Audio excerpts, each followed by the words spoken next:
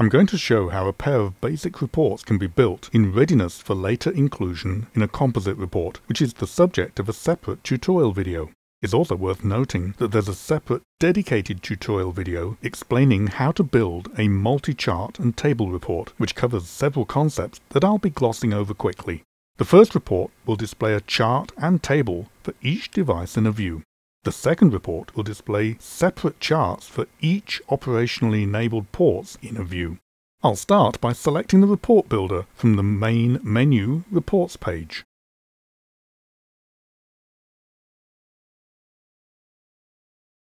And then select the multi-chart and table template. To populate the attributes in this report, I'll need to drag them in from an attributes dashboard. I'm going to bring up a suitable attributes dashboard in another browser tab, although it would be equally valid to use a separate browser window for this purpose. I'll duplicate the tab,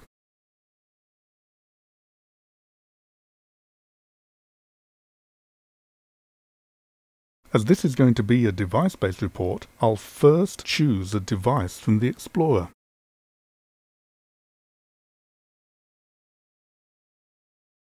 Now I can select the Attributes dashboard from the All Dashboards menu and sort the attributes into alphabetic order to make it easier to use. The chart is going to display the CPU and memory utilization. I'll drag the CPU utilization metric up to the Builder tab and down to the first entry. Now I'll do the same for the memory utilization.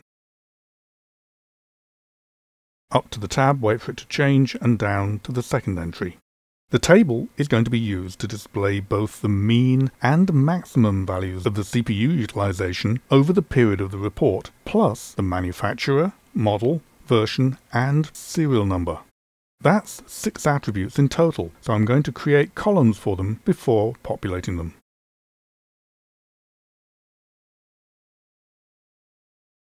I'll take the CPU utilization and drag it into the first column.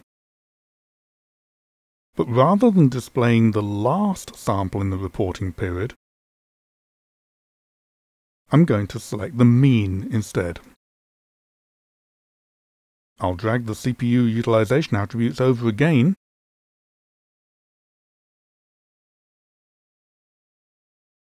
and this time select the maximum as the summarization method. Now comes the model,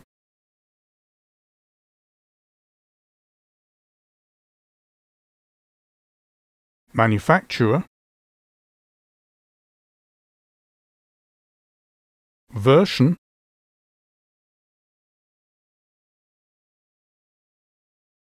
and serial number. The summarization method doesn't need to be defined for these object attributes.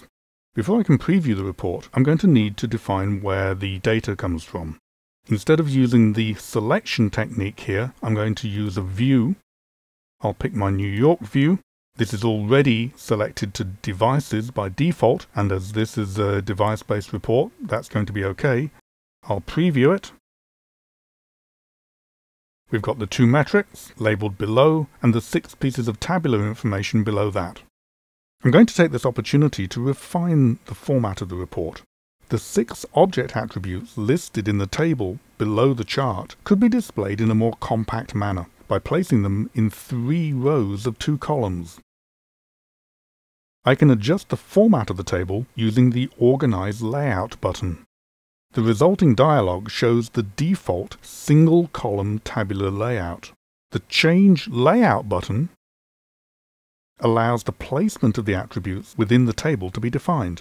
Various predefined layouts are listed, some with the table below the chart, some above, and some both above and below. I'd like a single table below the chart with 3 rows of 2 columns, but that isn't one of the standard options.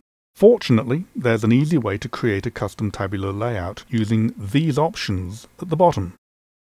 I'll select the custom option and specify that there is to be a table below the chart with 3 rows of 2 columns and none above. I want the CPU utilization mean to appear on the top line on the left, and I can simply drag that attribute to the appropriate table cell. The CPU utilization maximum can go next to it on the right. The model can go on the line below, on the left, and the manufacturer next to it on the right. I'll put the version on the bottom line on the left, and the serial number next to it on the right. One of the best ways to display the device name in this style of report is to place it into the chart title, which appears in large, bold text at the top of each chart. The text is defined in the chart title field, but I don't want static text to be used here, as the title wants to be the actual name of the device, which is decided at runtime. Fortunately, there's an easy way to access the object model of the device directly from this field using Stormworth's statement language, which is the syntax used by the data management kernel at the heart of the Entity server. If I simply want to obtain the value of a device attribute, the name of that attribute can be placed within pound or hash symbols to cause it to be accessed.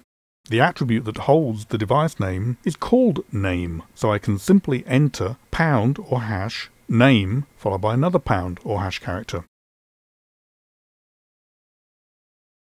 The chart legend runs the risk of spilling onto two lines because of the length of the descriptions. I'd really like to make sure it fits on a single line. This can be achieved with a bit of editing of this text used to describe each metric. I'm simply going to shorten the descriptions. Let me do the same thing for the way that they're described in the table. Let's preview the result.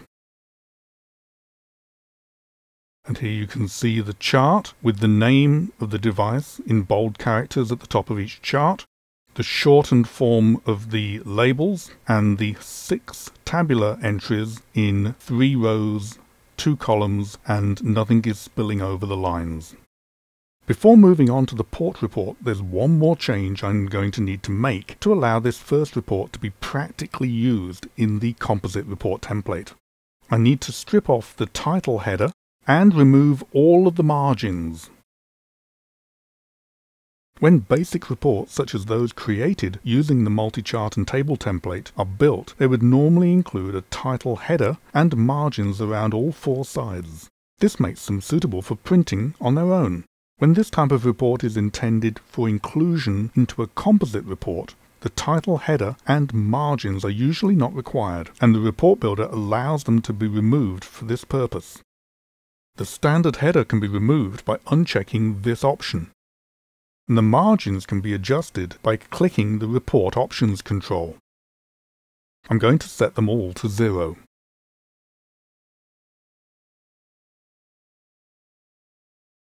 The report is now free of all titles and margins. I'm going to give it a suitable name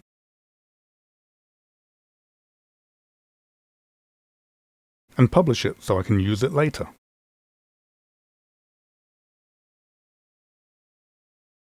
Here it is in the User-Defined Reports folder. Now let's go ahead and build the basic report that will display the port utilization charts. For that, I'm going to need some port metrics. So I'll use the Explorer to navigate to a suitable port.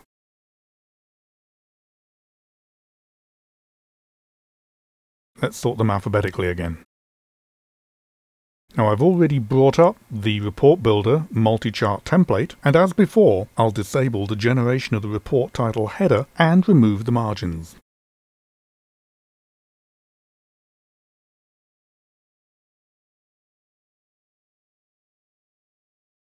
Down the bottom, I'm going to enable the View mode, but this time, rather than the default device object type, this is going to be based on ports. Let's bring in the attributes. The first one is going to be the inbound utilization.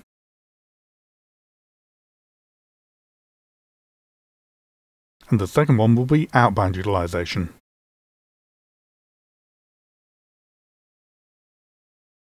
Now I could use the table to display the port description, but I'd rather have it included as the chart title, as I did previously with the device name. I'll use the same approach of including the name of the interface description attribute within pound or hash characters. The attribute's name is ifdescra. Currently there's no filter applied, so every port within the scope of the report will have a chart displayed for it. The filter option needs to be enabled using the Show Advanced options. I can enter a statement using the Stormworks statement language to return true or false to determine whether each port should have a chart displayed or not. There's an attribute on a port called Port Operational Status, which would have a value of 1 if the port is operationally up. A test that will return true if that attribute equals 1 can be added like this. Note the double equals is a test for equality. I'm going to select a small view and preview the result. That looks good to me, although there might be a large number of ports, so it might be wise to make the port charts shorter so that more can be fitted onto each page. I'm going to adjust the chart height down from 240 pixels, which is the default, to 140.